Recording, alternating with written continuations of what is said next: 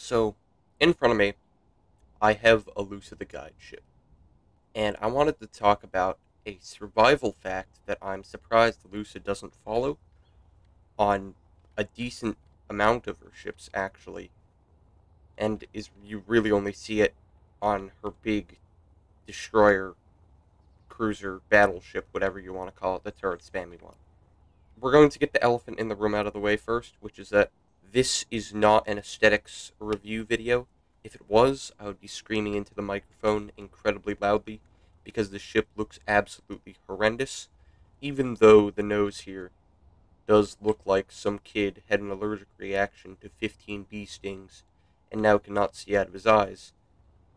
We're going to leave the nose be, and we're going to talk about the more interesting fact, which I have brought up, which is thrusters. Specifically, small thruster spam, and why it's better to use large thrusters.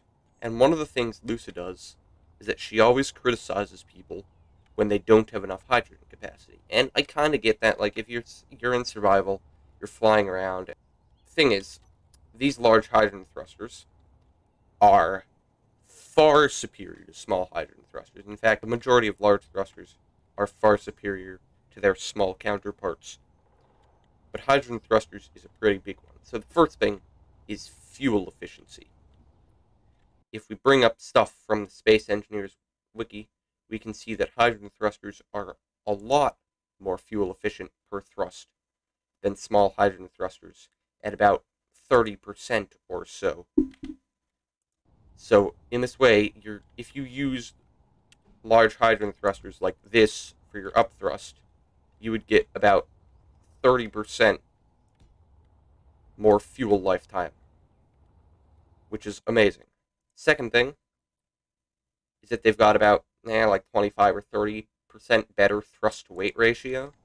You're going to gain some efficiency off of having this block over that block, but you also gain efficiency over these just having a better thrust to weight ratio, which makes your ship lighter per thrust, slightly lighter for the thrust it's producing. And that means that hydrogen is going to go even farther in terms of how much it's influencing your ship. As you can see, this looks hideous, and the rest of the ship is also hideous. But you've already increased the amount of flight lifetime you've got on planets because you've got these large hydrogen thrusters here, and their fuel efficiency, since they're providing the majority of the upthrust here, makes up for the added weight that they give. On top of that, each large hydrogen thruster is about 7 small hydrogen thrusters in terms of actual thrust, which means that it's a lot easier to just place these down instead of having to find a place and put a thruster here and put a thruster here, here, and here. If you count, you've got 17 of these, and then this makes up the other half of your upthrust. It's a lot easier to just go here, remove these two, and now have a ton more upthrust just by removing 2 blocks. So this is one of the things, I don't really challenge survival players on survival things, since they're usually pretty good about getting their survival facts down. After all, that's what they do. It's their main thing.